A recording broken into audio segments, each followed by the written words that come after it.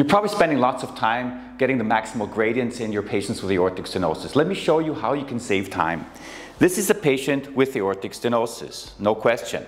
Now, usually you would perform a 5-chamber view and you would place the continuous wave Doppler line right through the middle of the valve. This is what I'm doing right here.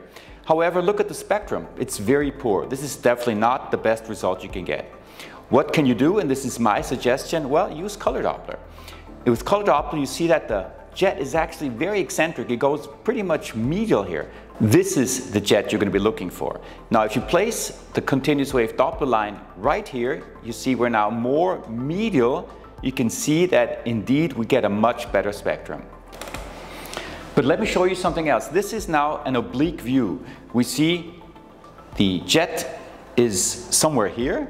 If we place the continuous wave Doppler through this projection, we get a spectrum which looks like this. The velocity is obviously not high, and most important, we see a positive deflection.